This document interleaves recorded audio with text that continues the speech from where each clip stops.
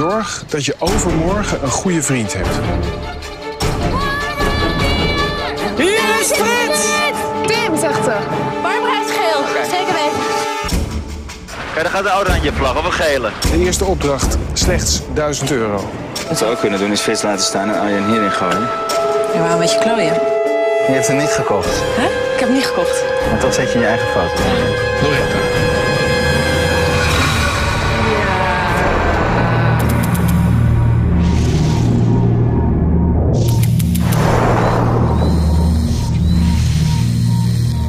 Fanatiek, dat kun je zeggen. Van de kandidatengroep van de 10e serie Wie is de Mol. Vrolijk zijn ze ook, sociaal. Misschien wel iets te lief voor elkaar. Terwijl de ervaring leert dat je de finale van Wie is de Mol alleen haalt als je keihard bent. En egoïstisch en slim. Loretta haalde het niet. Zij sneuvelde na 1 dag Japan en ging terug naar Nederland. Ik ben benieuwd wie de volgende afvaller is.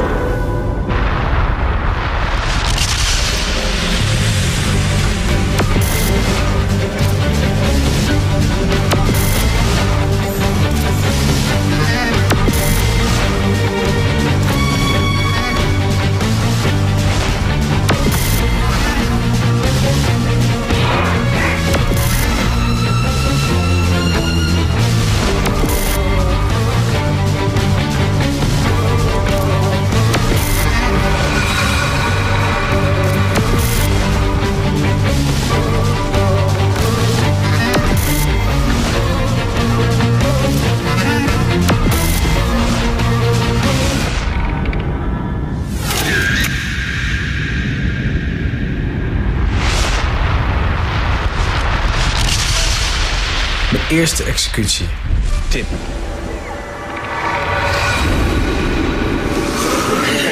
Ik wilde echt schreeuwen van blijdschap.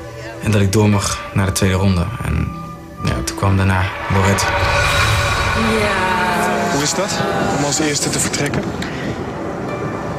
Niet leuk. Het is sowieso lullig wie er als eerste uitgaat. Want dan heb je wel het gevoel dat je niet echt mee hebt gedaan. Dus dat is volgens mij iedereen's grootste nachtmerrie. Ik denk dat er nog 1 executie moet komen voordat het spel echt gaat beginnen. Iedereen is nu nog erg vriendelijk en aardig tegen elkaar. Maar ik denk hoe meer iedereen op zijn eigen theorietje gaat zitten, het spel wel wat harder gespeeld gaat worden. Tenminste, dat ben ik wel van plan.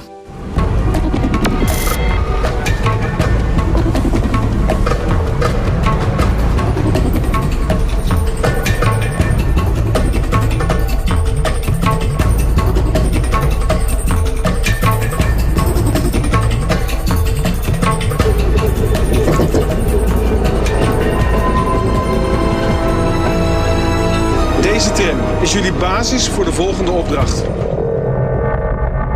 Die doen jullie in 3 teams. Elk team krijgt van mij een envelop. En daarin staan locaties. Daar moet je naartoe. Op elke locatie vind je een koker.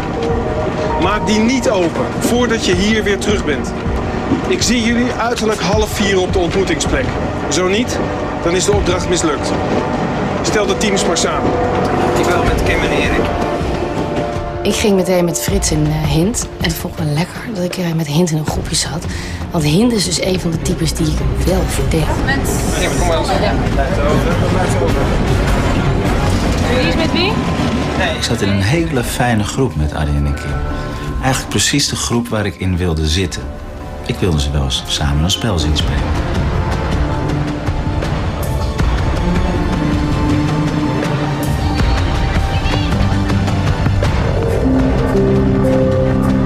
Wij moesten als eerste team als eerste eruit. We kregen een envelop mee. Daarin zat een kaartje met een Japanse tekst, een telefoon en... Tramkaartjes? Tramkaartjes.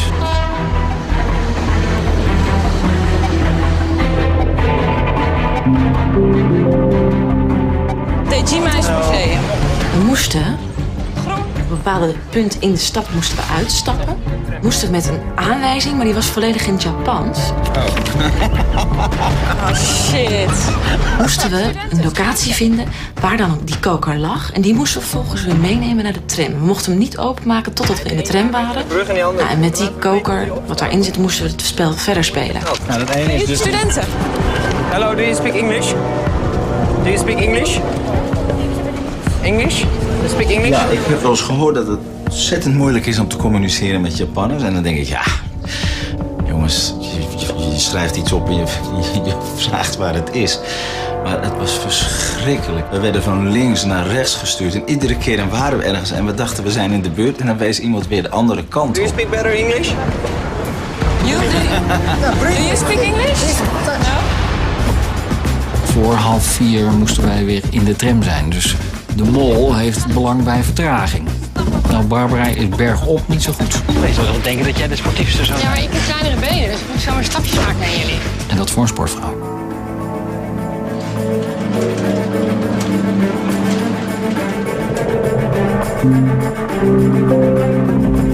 Do you speak English? English? No. English, somebody speaking English. Where is it? Oké. Thank you. Op de envelop stonden 3 zinnen. En dacht ik, nou, ik ga gewoon rondkijken. En toen zag ik dus op een informatiebord 1 van die zinnen staan. Dat is deze. Hollandersloop, kijk. Oké, Hollandersloop. Deze. Dus, wellicht. Ik zeg dat het echt heel goed is. Nou, hey, Sanne, we hebben je weg. Topper! Yes, hier. Dit is dat garden. Dit parkje. Dit kleine parkje. Maar misschien ligt daar een koker. Zullen we daar even kijken? Uiteindelijk kwamen we dan een meneer tegen die een beetje Engels sprak. En die kon ons helpen. Ik kijk heel even in het parkje, 1 seconde. Oké, hij kijkt even in het parkje. Maar laten we hem gewoon alleen daar kijken naar een koker. Is het niet handig als hij even nog meegaat? Er ligt zeker geen koker. Nou, Niks. ja, ik ga even kijken. Ja, ga jij dan ook daarna nog even kijken of doe het anders tegelijk? Er zit maar 1 mol in het spel, dus ik heb weinig zin om als derde nog een keer te gaan checken. Ja, hier ligt niks. Beetje rennen graag.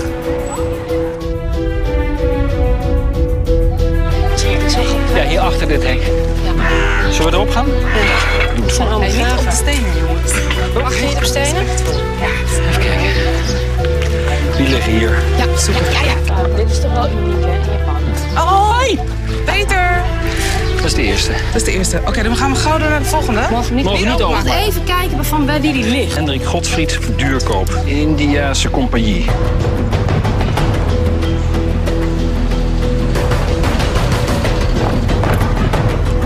Daar ligt een koker. Oh ja, goed zo. Oké. Mooi. Sympathiek, hè? Oké, niet openmaken. Does it say picture? Hi. Dutch logo. Nee, dit is gewoon de plek. Hier. Lekker. Hey, thank you. 皆さんケーキまで約5分間の旅をお楽しみくださいませ。De Jima Museum. Ja, maar het was er wel iets met Holland. We are looking for this and What does it mean? Picture. A large advertisement? This means advertisement? Yes. For a camera? Yes. En uiteindelijk bleek het helemaal niet te gaan om een foto, maar bleek het gewoon te gaan om een sign. Een teken. We moesten op zoek naar een teken. Oké. Arigato. Arigato. Oh mensen, dit is echt heel irritant. We hebben echt alles lopen zoeken. We vonden er echt helemaal niks van. Hollanders lopen gewoon voor mij de straat. Die loopt hier door. Maar we wisten ook dat wij een bepaalde tijd hadden dat we uiteindelijk op een plek terug moesten komen. Dat was 3:30. En het was al iets over 3:00. Ja, hij werd niet gevonden. Ja. Uiteindelijk kwamen we met de kabelbaan aan op het puntje van de berg. Oké, Frits, links. Gaan we links juist om? Hier heb ik hem al, hier is hij. Oh. Well, of course, the Netherlands. Oh, Oké, hier, Middelburg. Zijn stad.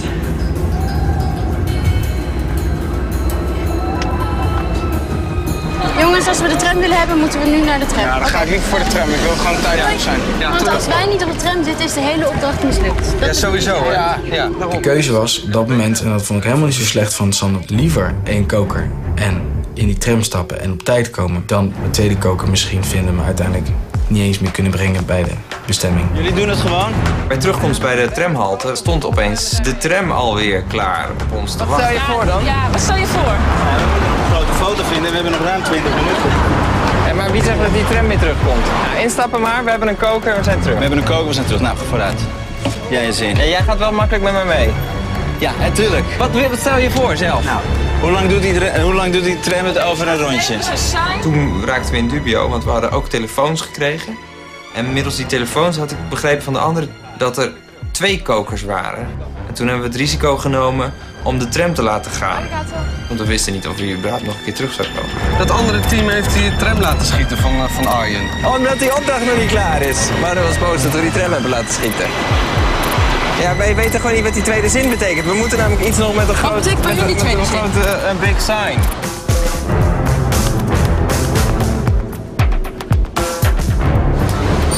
Wanneer moeten wij die koker openmaken? Als ze in de tram zaten. Dus, die mogen we nu openmaken. Washington. Logisch. Hey Frits, met Arjen. Hey, hallo jongen. Wat zijn jullie aan het doen? Wij staan te wachten op de tram. Wij stonden net bij onze halte. En die tramcamera, maar die hebben we laten gaan, want we weten nog steeds niet wat het laatste ding is. Het heeft altijd met iets Nederlands te maken. Heeft het iets met Nederland te maken? Wacht even, jullie hebben 2 kokers. We hebben 2 kokers. Ze hebben 2 kokers. Shit. Hoezo? Uiteindelijk was na alle verwarring over wat het tweede zinnetje nou precies betekende, bleek het een grote plattegrond te zijn. Dus wel echt een bord inderdaad en ook een soort foto stond er wel op. En daarachter lag inderdaad toch alweer een koker. Jongen, het ligt hier gewoon. Heb je een koker? Ja. Oké. Oh, shit. Ga snel terug naar de tram. Godskeleren. Hoe vaak zijn we daar niet langs gelopen? Hier zijn wij niet geweest. Nee. En hadden ook niet moeten zijn, dus waarschijnlijk. Is dat van iemand anders? Ja, dat is... Meteen die koker openmaken. Super. Meteen die koker openmaken. Openmaken. Ja, we hebben Washington. Washington. En ik denk dat het te maken heeft met... Washington, Florence, snelkoker. Hoe laat is het? Rodin, Washington. Steden? Ja, Rodin is een beeldhouwer. Ja, oké. Luister. Wat moet jij nou opeens? Ik weet het niet. Staat hier een computer? Ligt hier een computer? Toen bleek daar een laptop te staan. En het is gewoon heel stom dat ik en Tim dat niet hebben gezien, die laptop. Jij hebt geen laptop gezien? Nee, ik heb die laptop niet gezien, nee. Ik heb hem wel gezien. Ja? Ja. Ja, maar dan pak je hem niet dan? Nee, ja, zo Waarom doen jullie niks met die laptop als hij hier staat? Ik heb die hele laptop niet gezien. Ook Kim zag hem niet en ook Arjen zag hem niet. De enige die de computer zag staan, was ik. We moeten die woorden combineren tot iets. Samen is dat iets. Italianen, Amerikaans en Frans. En kunst. Dus we hadden Florence, Rodin en Washington. Nou ja, en toen gingen we dat maar invoeren op die computer. Het bleek dus ook dat je die computer nodig had, want die antwoorden. Het was als het ware een chatsessie. Dus als je een antwoord geeft, dan zegt hij goed. Als je dus iets zomaar invult, zegt hij niet goed.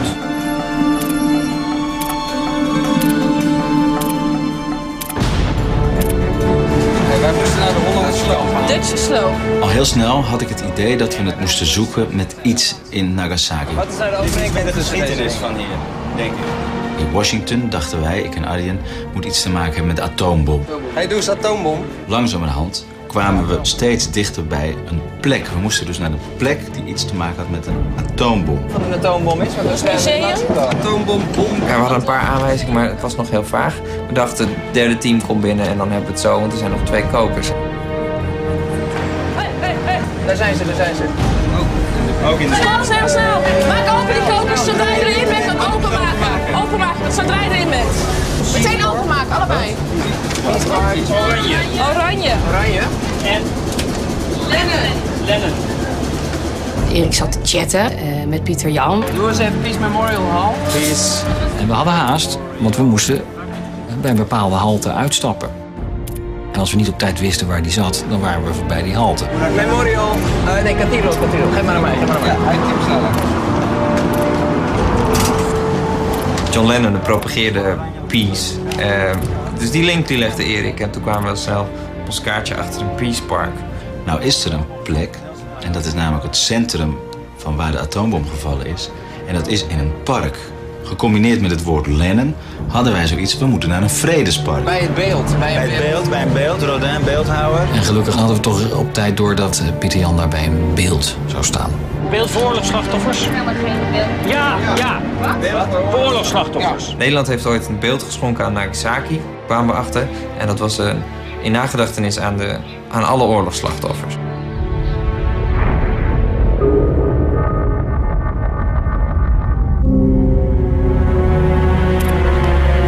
kwam die tram uit, toen hadden we nog 10 minuten. En toen ging de hele groep rustig wandelen. Kom op jongens, hè? Ik ben gaan rennen, kom op, die hele groep moet... We kunnen geld verdienen.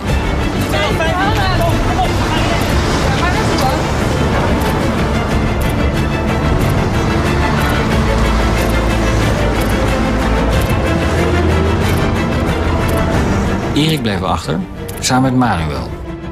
Dat waren de twee eigenlijk die de boel aan het vertragen waren.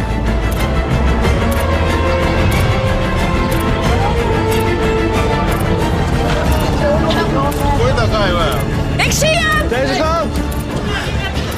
En we zijn in het park gaan zoeken naar het beeld. En dat vonden we uiteindelijk. Daar stond Pieter Jan bij een beeld dat was geschonken door de stad Middelburg. En toen vielen bijna alle aanwijzingen op van de plek. Ja. Jullie dachten we maken het een beetje spannend. We hebben nog 1 minuut 20 seconden over. Goed zo. Niet alle kokers zijn gevonden. En 1 team, waarin onder andere Tim, Manuel en wie nog meer? Sanne. De mol. Had zelfs de laptop in de tram niet in de gaten. Ja, mensen zagen het wel, maar zeiden niks. Ik heb niks gezien. Toch is de opdracht geslaagd, want jullie zijn net op tijd. Goed gedaan, jongens. Ja. Dat levert €2.500 voor de pot op. Yes.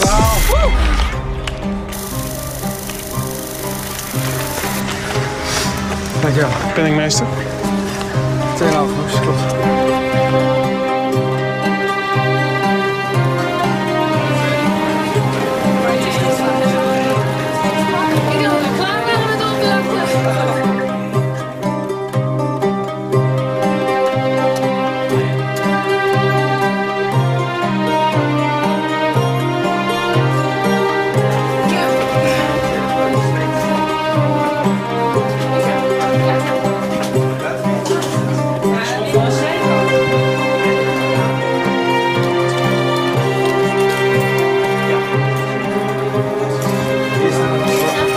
Arjen, jij zit met Tim en Manuel. Ik zit met Tim en Manuel. In 201 en in 202 zitten Erik en... Nee, 210 zitten Erik en Frits. Ja. Waar zit jij dan in? De oude mannen. Ja. Kunnen ze leuk over hun prostaatproblemen praten.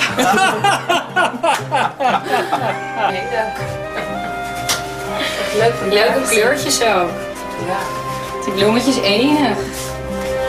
Ik denk dat ik thuis ook ga doen. Mijn schappelijke badkamer te bewerken. Zijn wij even blij dat wij geen gemeenschappelijke badkamer hebben. Wakker worden. Oh. Ik weet niet, als we vandaag weer heel erg moeten... Wat moeten we voor schoenen aan? Ik weet alleen dat het vandaag misschien gaat regenen. Maar ik wil heel graag mijn lichtblauwe broekpak aan, maar ik weet niet, ik durf Wil je lichtblauwe broek pakken? Ja, maar ik durf het niet, omdat ik bang ben dat er vlekken op komen. Echt niet? Alles niet? Echt niet? Oh, mag ik dan?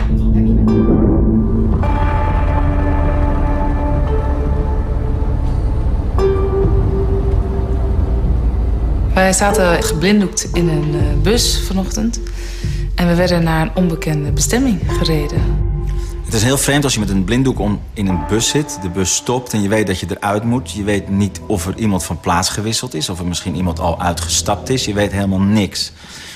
Toen moesten we geblinddoekt lopen. Een trappetje af. Een trappetje op.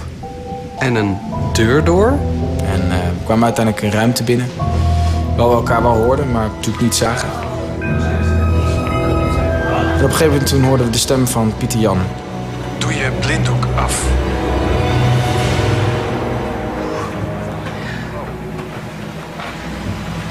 Goedemorgen.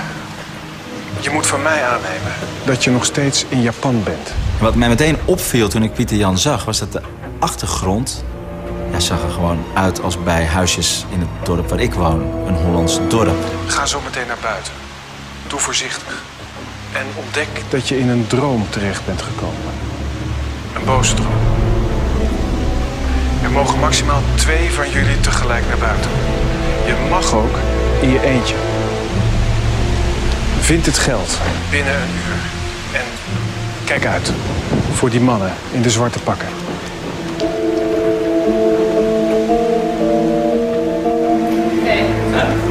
We stonden in een lege kamer. En iedereen rende meteen naar alle ramen. Het was een gekakel. En als een kip zonder kop riep tegen elkaar wat vast wel de bedoeling zou zijn. Volgens mij zaten wij in het stadhuis van Gouda of zo. En ergens op een huisje stond Makken. Het is echt bizar, want je ziet geveltjes, je ziet Hollandse huisjes. Het is gewoon alsof je in een soort van Volendam loopt. Maar het vreemde eraan is dus dat het niet in gebruik is. Dus het is niet een pretpark, maar het is een failliet pretpark. Ik vond het wel een soort van raar spooky-achtige plek, omdat het dus gesloten is en de klim-op overal over de trap is gegroeid. Nu is het een beetje een spookstadje.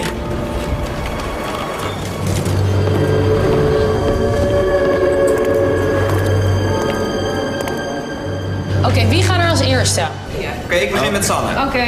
We hebben Er werden groepjes gevormd en ik wil gewoon graag weer een keertje iets met Arjen doen, omdat ik Arjen niet vertrouw. We moesten knoppen indrukken en de eerste stond echt recht tegenover ons, onder een poortje. Daar stond een paal met een knop. En die knoppen, wat die deden, wisten wij natuurlijk niet. Hé, die monitor komt iets op. Wat er toen gebeurde, toen zij op die eerste knop drukte, was dat er op het scherm een kaartje verscheen. De kaart werd onthuld. Elke keer als mensen op de rode knoppen drukten, die moesten dus vinden, ontvingen wij een extra stukje van dat scherm. Dus wij moesten zorgen dat we zoveel mogelijk componentjes daarvan hadden, zodat het samen een volledig plattegrond zou zijn. En dan zouden we ook achterkomen waar het geld lag. Loop op dit straatje. Man is Die man in het zwart loopt hier rechts van het huisje waar jullie niet gaan. We kunnen hier zien, we kunnen kijken. Er was een grote beamer te zien en daar waren 4 beveiligingscamera's die af en toe zo heen en weer bewogen. En daar zag je dus die zwarte mannetjes op. En die stonden dus ergens verspreid over dat terrein. Maar ja, wij waren geblinddoekt op dat terrein gebracht, dus wij wisten niet hoe dat terrein eruit zag. We kunnen jullie zien op de camera's, we zien waar jullie lopen, we kunnen jullie aanwijzingen geven. En toen zijn we achter het huisje gerend en dan zag ik een huisje met de deur openstaan. En Arjen rent er gewoon langs. En ik denk, ja, maar de deur staat toch niet voor niks open? Dus ik zeg, Arjen, we gaan niet meer naar binnen. Toen gingen we naar binnen. En ik zie daar weer zo'n paal staan. Arjen, hebben jullie op de knop gedrukt?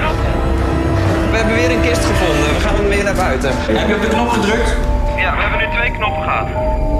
Ja, kijk, nu komt hij voorzichtig in kaart.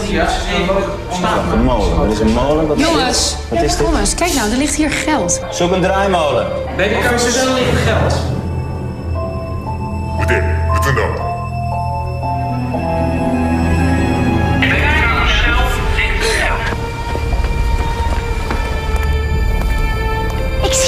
Ik zie een man.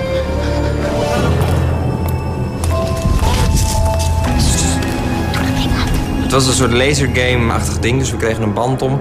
Waardoor je, ja, als zodra je geraakt werd, dat ging trillen, maakte geluid en dan een lampje. En dan wist je dat je eruit lag.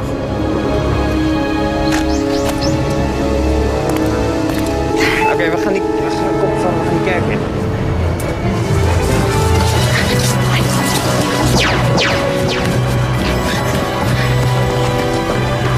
Ze rennen nu de kerk in. We hebben weer een knop ingedrukt. Goed zo. Als we bij de draaimolen zijn, dan geef ik aanwijzing. Ja, jawel. We moeten naar het draaimolen eerst.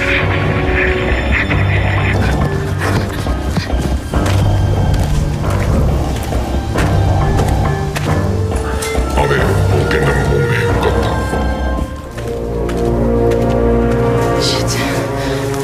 We zien de draaimolen, maar we zien ook een man.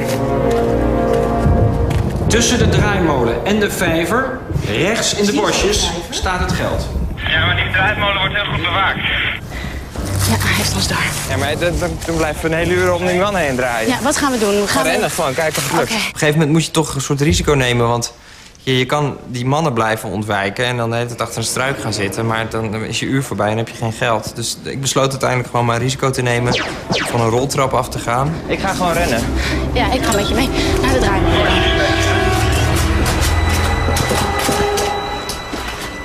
Arjen, waar zijn jullie nu? Bij de draaimolen, even stil.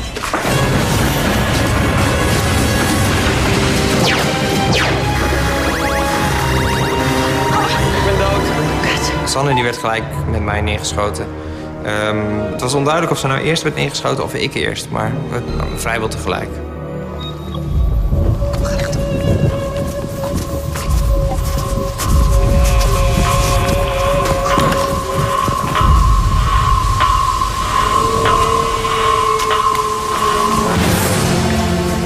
ook niet door wat er we is zien. een kaart verdwenen, jongens.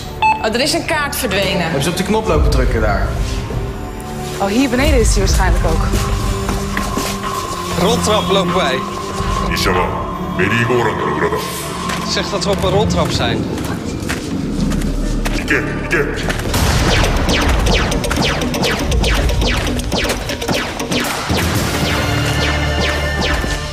Waarom zeggen ze? Ik vraag Hind, ben je nog? Hind, ben je nog? Je moet me wel antwoorden.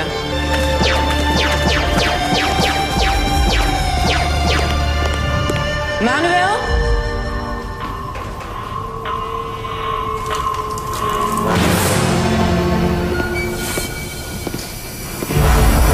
De kaart is verdwenen.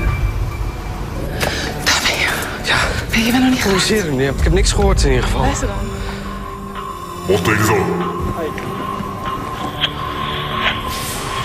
Manuel, we moeten gaan rennen. Wij gaan nu rennen, want we moeten langs die man rennen. Druk op de knop.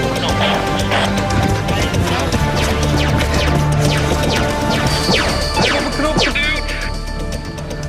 We zijn uitgeschakeld. Oké. Wat denk je? Gaan we voor knop of geld? Ja, maar hebben we daar bij die draaienmolen geld gevonden? Nee, Nou, ik ben we zijn niet nog niet geweest. Lieverd, ik heb hem al gehoord. Waarom dit wordt gedaan? Dit is om aan te geven waar je bent. Ja, anders weet je niet waar je bent. Ja. Toen was het eigenlijk Tim die opeens zei... jongens, volgens mij moeten we niet op zoek naar de carousel en de molen. Volgens mij zijn die tekentjes alleen maar om aan te geven waar we zijn op de kaart. En is er dus maar ergens 1 pot met geld. En vanaf dat moment zijn we op zoek gegaan naar 1 plek. Ja, ik heb de porto.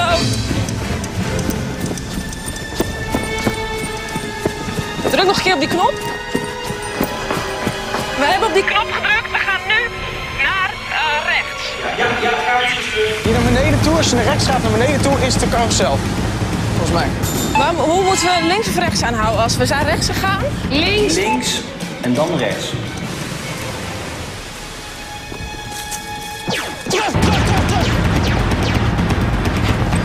Snel, was je dood? Ik heb niks gezien in het huizenles.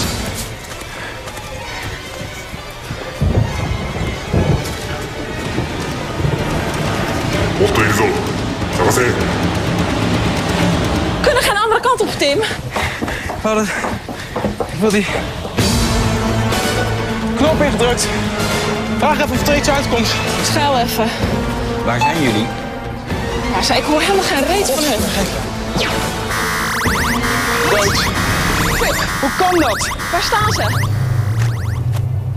Ze staan echt boven. Ik ga door, ik ga door. Geef door dat ik dood ben, Kim. Wie rent daar? Daar rent Kim. Kim, je bent op het plein? Tim is dood. Ik ben in mijn eentje over. En ik ga nu verder alleen. Langs de blauwe huisjes lopen. Achter het blauwe huisje staat een knop. En op het houten vlonder bij het water.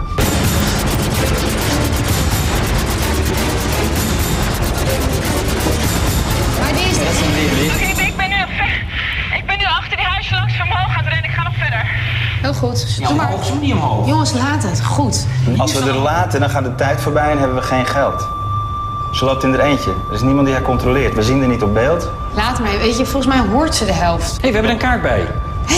Hé, dat hebben we dus gemist. Heb je op een knop gedrukt? Ik ben nog aan het rennen. Ik probeer richting dat gebouw. Maar kunnen jullie mij een aanwijzing geven waar dat heen is? We hebben geen idee waar je bent. Het lijkt ons beter als je terugkomt om een tweede persoon op te halen. Het is een vraag, hoor. Ja, dat bedoel ik. Zie je? En dan je weet het pas... huisje waar ze achter. Juist. En dat is... Fuck. Ik ben af. Ja, natuurlijk. Ja, het klopte gewoon niet. Kim heeft heel duidelijk lopen modder. Jammer, zeg maar jammer. Begrepen, jammer. Je hebt goed je best gedaan. Dan verdenken ze mij maar een beetje. Ja, dat vind ik dan ook niet heel erg. Ik probeer mezelf ook een beetje verdacht te maken. Dus feitelijk gaan wij gewoon, we stormen hier eruit, we gaan naar rechts en we houden die kant aan. Ja.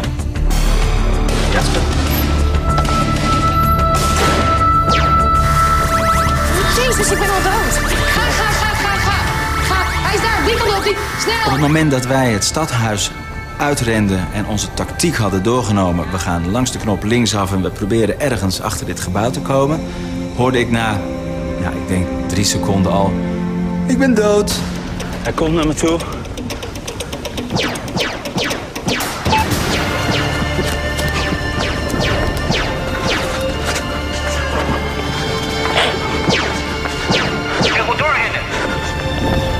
Naar die vlonders. Ik ren nu naar de knop. Oké. Hij schiet nog steeds op me. Ik hoop dat ik het red.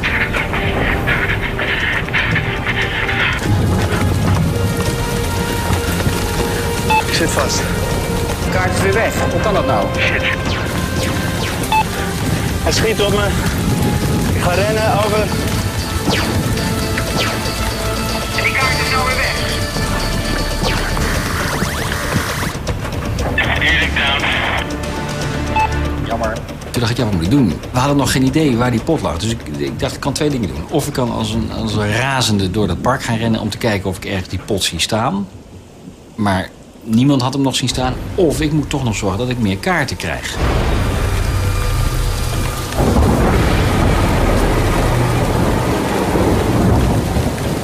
Loretta.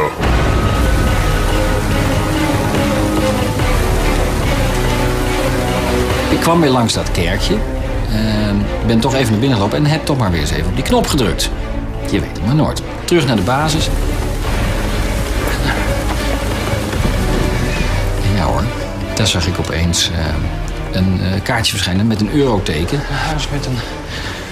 Zag ik dat het een gebouw was met geveltjes.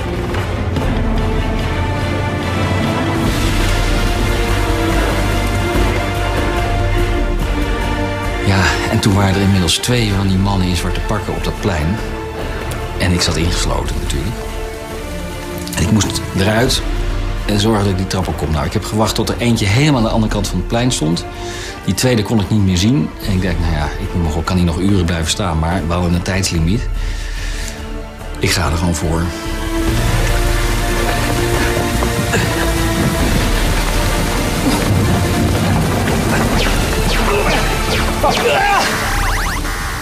Helaas, op de trap ben ik doodgeschoten door die Japanner die gewoon naast die trap stond. Het was €3000. Dat hebben we laten lopen, helaas. Op 2 meter. Frits was degene die heel dichtbij was, maar uiteindelijk niet het geld heeft kunnen pakken. Ja, en dat was natuurlijk wel echt een molactie.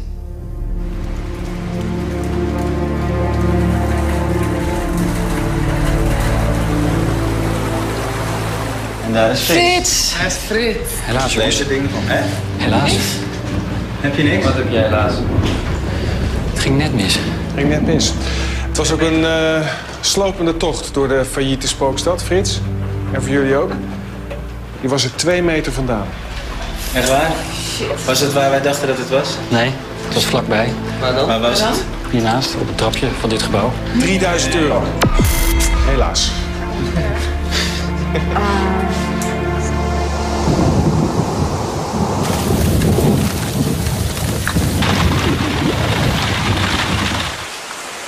In het verlaten Holland Village is het nu ook Hollands weer geworden. Ik heb jullie aan het begin van de serie aangeraden vriendschap te sluiten met iemand die je vertrouwt. Iemand in wiens handen je je lot zou leggen. Zorg dat je overmorgen een goede vriend hebt. Iemand op wie je kunt vertrouwen. Iemand die de verleiding zal weerstaan om jou te verraden. Ik hoop dat jullie goed gekozen hebben. Ik wil dat jullie nu de duo's vormen, op basis van vertrouwen. Er zal 1 kandidaat overblijven.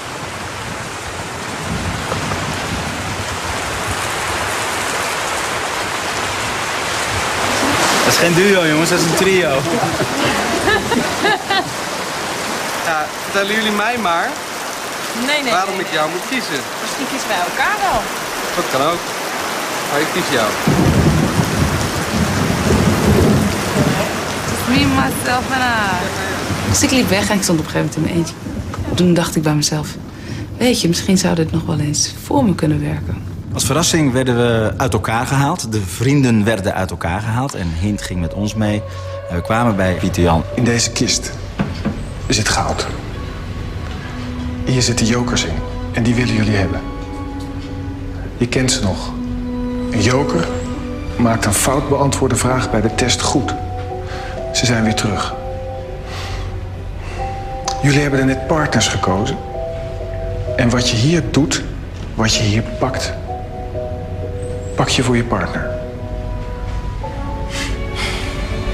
Alleen Hind, jij speelt voor jezelf. Voor ieder geld, je mag 1 keer pakken.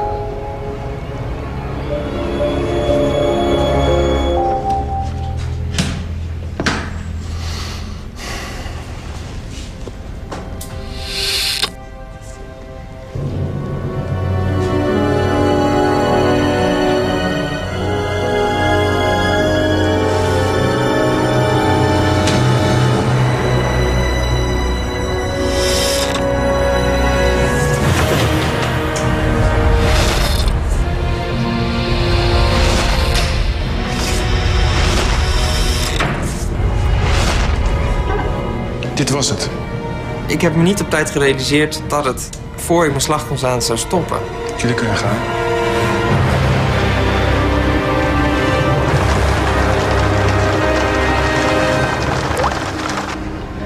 Jullie hebben net partners gekozen. Wat je hier pakt, pak je voor je partner.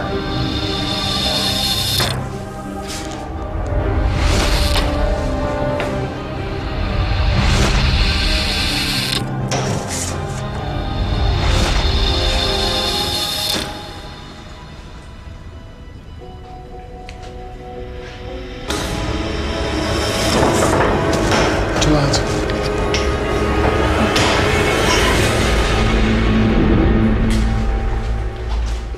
Toen liepen Frits en ik, Frits mijn vriend, naar de tafel van Pieter Jan met in onze tas de jokers. In mijn tas 2 jokers. Ja, en hoeveel er in die tas van Frits zaten, wist ik natuurlijk niet. Zonder dat we het van elkaar zagen, moesten we de jokers voor ons leggen. En vervolgens begon de koehandel. Tijd om elkaar te vertellen wat je voor elkaar hebt gekregen. Jullie zijn een hecht duo. De jokers staan er. Zeg eens maar hoeveel je had.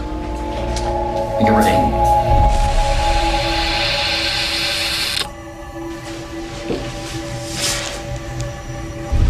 Frits zei tegen mij dat hij er 1 had. Ik wist toen niet of hij loog of niet. En jij? Ik kan zeggen wat ik heb. Maar dat zijn er meer. Dat zijn er 2. Of ik die dan aan jou geef als ik er eentje terugkrijg. Wat denk jij dat ik moet doen? Zal ik ze houden? Je hebt ze voor mij gepakt, ik heb ze voor jou gepakt. Maar als jij ze graag wil houden, mag je ze houden. Wanneer is het vertrouwen over? Maar dan geef ik ze niet aan de 2. Dan krijg je er 1. Dat is goed. Dankjewel. Maar krijg ik niet van jou? Nee. Ja, dan hebben we dus niks geruild. Oké. Dan is het vertrouwen over. Jij krijgt nu. Het vertrouwen is er nog. Vertrouwen is er nog. Dank jullie wel. Jullie kunnen gaan. Ik denk dat hij heel snel heeft nagedacht van waar win ik meer mee? Met 1 extra vraag? Of is het vertrouwen van Frits belangrijker? Nou, hij heeft gelukkig een goede beslissing genomen wat mij betreft. Hoeveel hebben jullie voor elkaar gepakt? Ik eerst? Ik wil graag dat zij het eerst zegt. Nou, kijk nu naar jou. Ik heb er 3 voor Kim.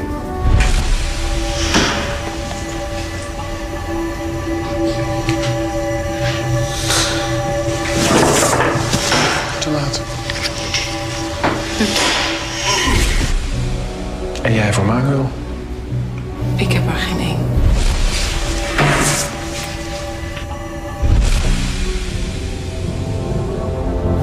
Dankjewel. Geef ze maar. Nee, ik heb ze niet. Je hebt niks. Ik wilde er 3 voor je pakken, maar hij was net iets sneller. Nou, ik wil ook voor jou pakken, maar het is niet gelukt. We hebben dezelfde intentie gehad. Dat hoop ik. Ja, ik heb zoiets van... Niemand is te vertrouwen. Sorry, er zijn mensen die elkaar heel erg gaan vertrouwen. Dan denk jij, jongens, In het echte leven kan je echte vrienden maken, maar in Wie is de Mol kan je geen vrienden maken. Zeg maar tegen elkaar wat je voor elkaar kunt betekenen. Het is mislukt. Ik heb er 0 gepakt, maar ik wilde wel. Maar het is mislukt. Dit was het. Wacht ik wel. Maar als jij wel voor mij hebt, dan ben ik bereid om te delen. Ik heb er 3 voor jou gepakt.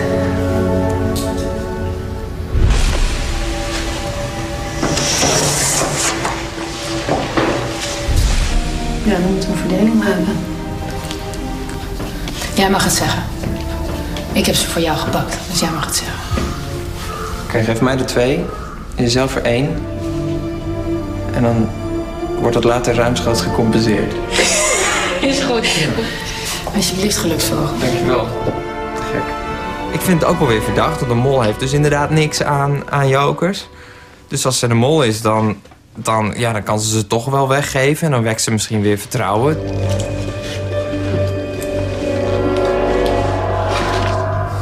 Ik heb er 1.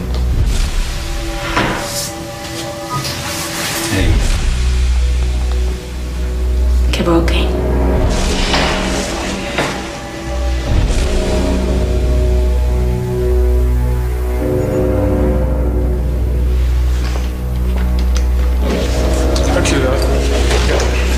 Hij wist volgens mij wel dat het niet waar was, want ik moest er ook wel een beetje de wenkbrauw bij trekken.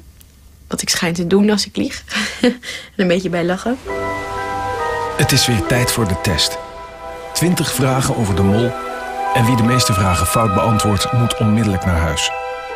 Door een joker wordt een fout beantwoorde vraag alsnog goed gerekend.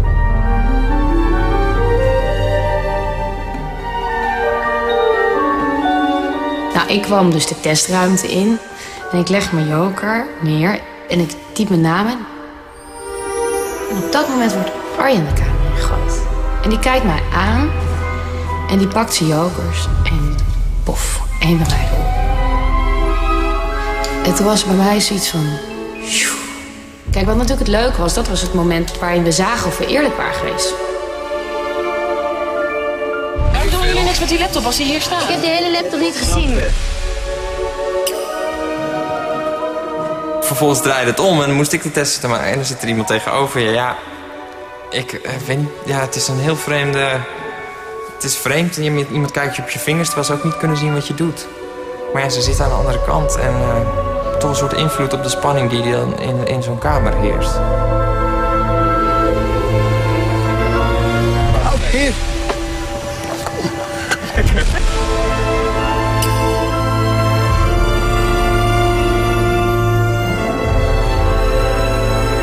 Het was sowieso heel raar om bij iemand te zitten terwijl hij de test maakt. Ik dacht de hele tijd, oké, ik wil hem niet afleiden. Ik moet weinig naar hem kijken. Dit is de opdracht. Oh, we gaan iemand zoeken die dit gaat vertalen voor ons. Ja.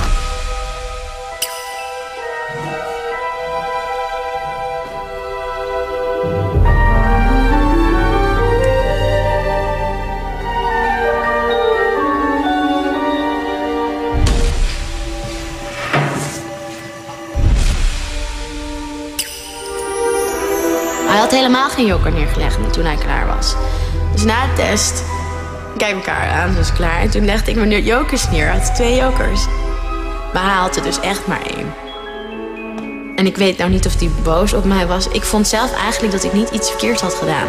Want ik vond pas als ik iets verkeerd had gedaan als ik tegen hem had gezegd dat ik er 0 had.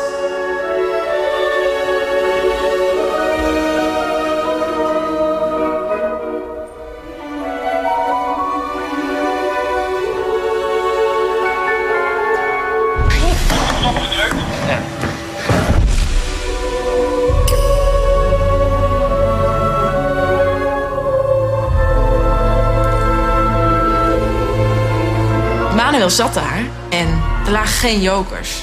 Dus hij had echt niks. Ik had die joker dus ja, voor mijn eigen spel. Dus achteraf heb ik het eigenlijk helemaal niet zo slecht gedaan. Dus daar ben ik eigenlijk heel blij om.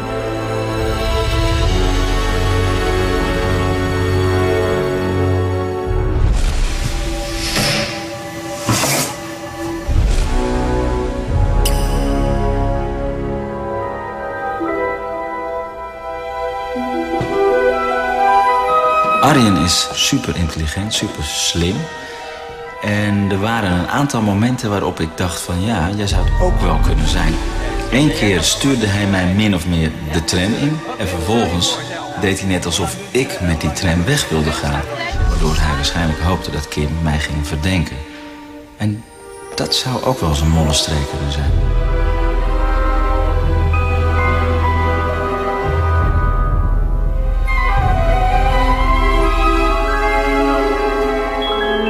Hoe moeilijk is dat? Ja, dat ene Do you speak English? Hello, do you speak English?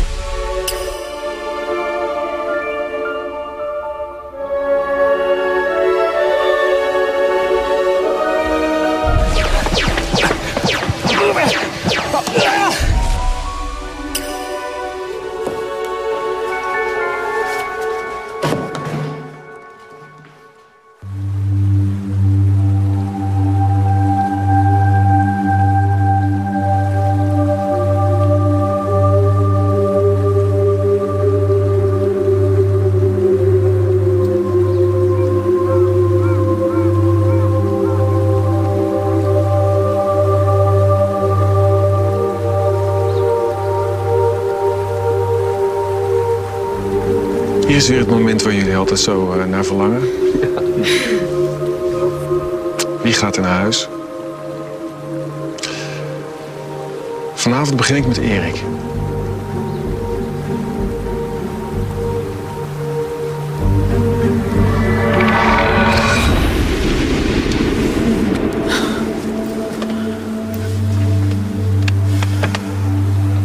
Arjen.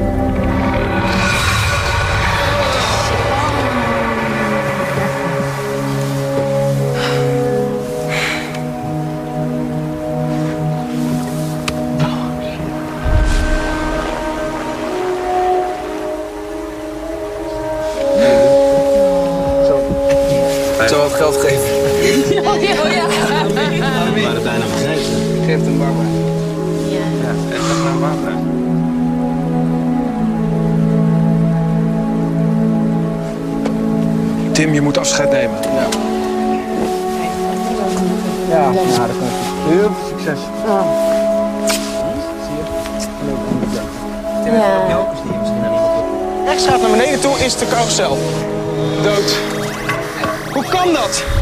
Zeker, Erik, succes. Yo. Ik vind het echt niet leuk. Oh, zo fanatiek.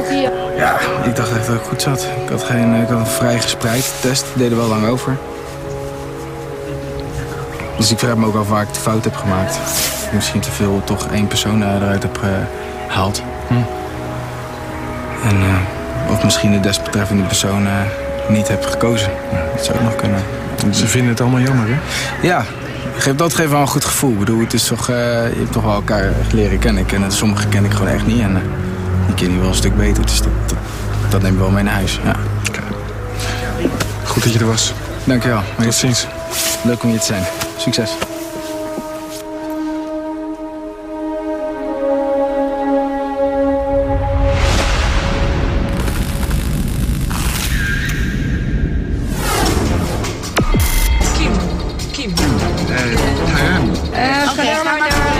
Eerst rechts. Het is aan de verkeerde kant van de weg. Kijk. Nu linksaf. Ja, ik hoor je niet.